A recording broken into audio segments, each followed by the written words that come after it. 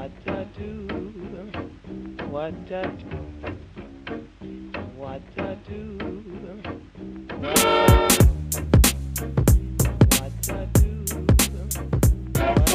Hey friends, this is Rebecca with the Center for Natural Living.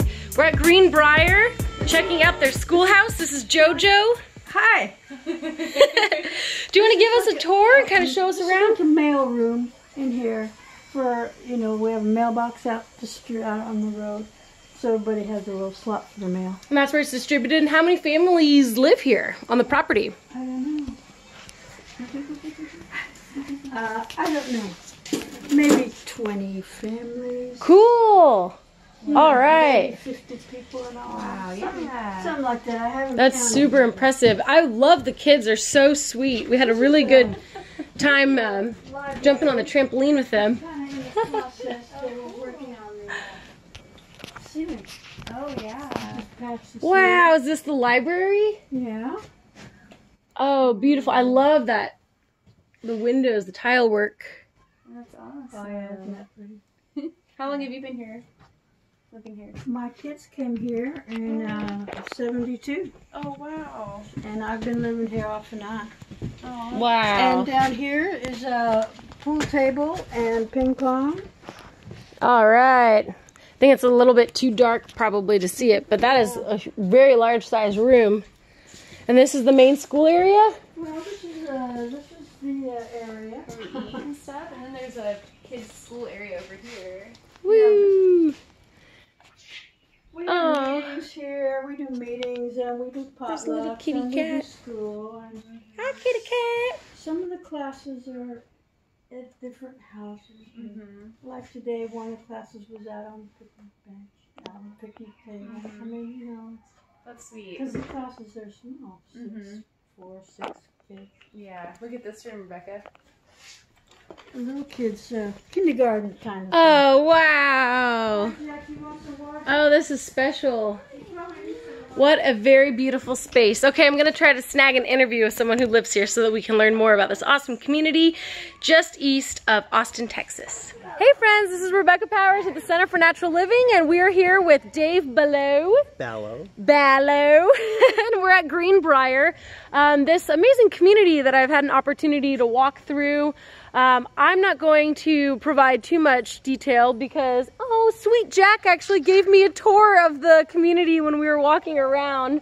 This artist and musician. Actually, there's children all over the place, which was something I picked up on immediately. It's very geared toward children. Can you tell us a little bit about the community and your experiences living here for over 2 decades? Oh, a little bit about the community. Well, the community was started as a school. The place was started as an alternative school back in the late 60s.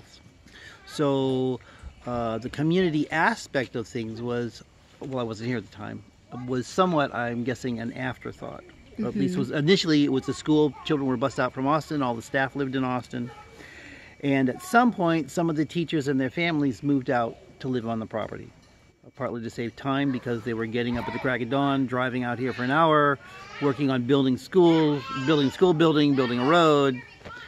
Kids would show up at 9 or 10 o'clock. They would teach till the kids went home. Then we'd go pick up the tools, finish doing some carpentry, go back at dark, get up, do it again. They were spending money they didn't need to spend on rent in town. Oh, yeah. Because we didn't get paid much. And, Eat, sleep, repeat sort of vibe. yeah. So the community began around that nucleus of the teachers and some other folks that they invited to come out and join in this experimental school. And the community has grown over the years and has waxed and waned and been different things, and today it is what it is. But we continue to be a school. We're officially a school K through 12 and continue to teach classes. And every Wednesday there's a potluck here, which is actually why I came out tonight with my friend Ashley and her daughter Faith. And you're just walking around, and I want to say there's at least 15 kids who live here. I mean, it's... Yes, probably a little more, somewhere in the neighborhood, between 15 and 20. But again, some years there are more, some there are less, but yes, currently there are about that many. It's incredible. I've visited a lot of intentional communities, and I'm totally blown away. The ambiance and energy here is really special.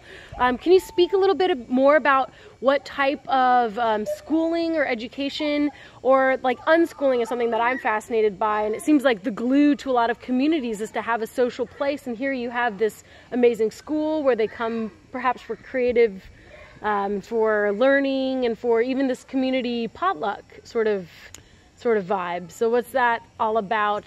25 words or less. Part of this, we were part of the alternative school movement in the late 60s, early 70s. I would not say we're unschoolers. We're a little more structured than that, though not a lot. And always we have sat down at the beginning of any given semester with the kids and their parents. What do you want to learn? And then we make up a curriculum around what their interests are. And certainly attendance at class has never been mandatory. Though for the most part now we're more currently a support program for kids that are homeschooled. So 2 days a week we have scheduled classes. The kids that want to participate in them do. And then the rest of the week they're home with their parents doing homeschooling activities. When I first came, we were busing kids out from Austin. At that time, we were the alternative school for the Austin community. Kids were bused out, and we had 6 paid teachers, and we had 60 to 80 students back in the day. Wow. Now and it was a 5-day-a-week school. Now we're doing, again, more homeschool support for kids that are about 2 days a week. We are hoping to expand that program and looking for more students and more teachers, but currently everything's volunteer, so it's hard to get everything done. I love that everything's voluntary and that you take a moment to really sit down and say, what is it that what are your expectations? What do you want to learn? Yes. Okay, so switching gears, I learned that most of the community is still tapped into the grid, although you said that you're living off grid and have been, and there's another family as well. So can you kind of speak to the infrastructure, something that maybe you've learned along the way, or that you would provide that experience, so that more people can live off the grid or live that sort of lifestyle? Living off the grid, there's not a magic to it so much as you need to be willing to simplify your lifestyle, and that is a commitment, and not many people are willing to do that. So, for instance, Greg wants an air conditioner in his house, and he's got an electric refrigerator. I have never had an electric refrigerator because I don't have enough money, because we work volunteer work, or even when we were paid it wasn't much, so money is tight. So I don't have enough power to feel confident I can run an electric refrigerator. You can do that, but to run a fully electric household is thousands, tens of thousands of dollars, which is not someplace I personally care to go. But that being said, we started out with 1 panel and 1 electric light bulb. And a car radio for music in the house, and I think my boys were 13-ish before we had an electric light bulb in their bedroom. But that's not a big deal. It's just, you do what you do. Yeah. And a part of when we started the school back in the 60s and the Back to Nature movement, I mean, we were into living more simply, and we weren't into a lot of material acquisitions, and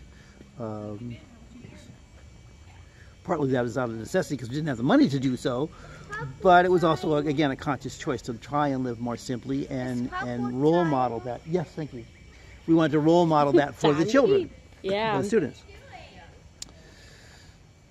So anyway, you just do what you do. Yeah, no, that's awesome. And I see that there's more and more people nowadays who are kind of retrograding, going back to the minimalist sort of lifestyle. Yes. And that's why I wanted to take this time with you to kind of speak with you about your experience, because that's so incredible that you've been doing this for so long. I'm sure that you have much wisdom to share. If people want to connect with you or connect with the community or come out to visit, as I am and my friend Ashley are right now, what can they do to reach out to you or find your website? Or are there events that you'd like anybody to attend in the Austin area? Well, sure. So we have, I'm the wrong person now, I don't do technology. But probably quick we Google have a search, website right? that's I think it's Weebly, Greenbriar School at Weebly.com. Okay. Other people would be able to tell you more correctly that, but we do have an online presence, and we do the Wednesday potlucks. You can contact me either through the. We're also listed on the IC.org site. Yes. Intentional Communities. Yes. Yes. So I am the contact person through that, so you can contact me through there for sure. They can call me, and the number is 512-961-2452. Just call and arrange a time to come visit. Generally, Wednesday potlucks are the best time for a visit, but we can arrange other times. And this October, on Columbus Day weekend, we are celebrating 50 years of being 50 here. years? 50 years. So Wow. that's open party, open house, Oh. whatever. So yes, people can Fabulous. come out and join us for our celebration of being here for 50 In years. October. The weekend of the 3-day weekend in October, which is Columbus Day weekend. Okay, party people, so we need to have a perma-blitz out here for the 50th. Oh, whoa, whoa, whoa, big celebration. So we're spreading the word now, starting now. And hopefully you'll come out and see the community and meet all the fine folk here. Thank you so much for your time, Dave. It's my pleasure, thank And yes, may we go enjoy this potluck or I what? think we should. All right, and hopefully we'll see y'all at one here pretty soon. Bye.